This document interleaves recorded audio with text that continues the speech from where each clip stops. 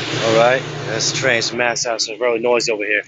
So all this work, you will get scraped up a little bit, and I think I was gonna scratched or whatever. Anyway, I got bit by a bug. It's winter. Alright, Boston weather's weird. So this is all it is. I'm gonna put this little thing here, keep, electrical cutter clean. I'm only gonna like basically flood this cylinder here, These two things is hard, so tell it's dark, it's kinda like blackish a little bit. The sun's in the way. That's carbon. And it don't smell too bad. But after my mom almost getting killed over the stupid ass device right here, I pretty much clean it like 3 times a year. Especially even though I do it. It's just like screw that. The guy terminated himself. He should have got more canned for that. I want to get this rubber piece out, this gasket. You do not want to lose this gasket. It's imperative. It's like a crazy 8. On each side makes a damn difference on this one here. I want to separate that because the copper clean could actually probably destroy that too. Cleaners generally do that. Synthetic tend to kill gaskets as well sometimes. Depends on kind of make it is, but he's in pretty damn good. I'm a righty, so I'm using my left. But anyway, so I'm gonna start this thing with a brake cleaner.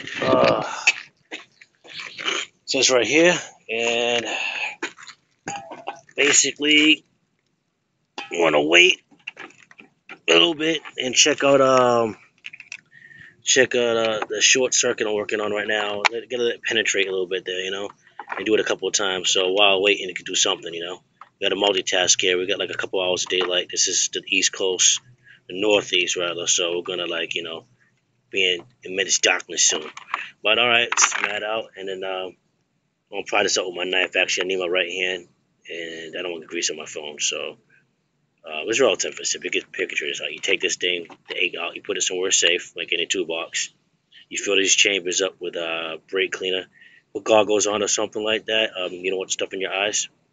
Since I have a little pot, you can put a needle into this thing. I think I could, right? Perfect. I'll get it from my WD-40 can. I'll put the needle. That might actually work too, but I'll put the little holes directly into these little holes and bang it out. Like I said, he's pouring in here to wash gets cleaner.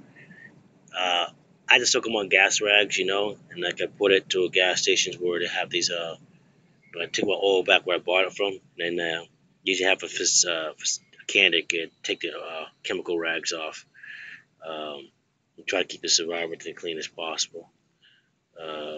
In case of which I screw up, I drop some stuff, I personally go out and I try to clean twice as much. If I spill like a little bit of oil here and I don't have a can to pick it up, I go find another couple oil slicks and pick it up like twice as hard. So if everybody's +1, that's a theory. We all make mistakes and stuff. Everybody teach tree. All right, peace.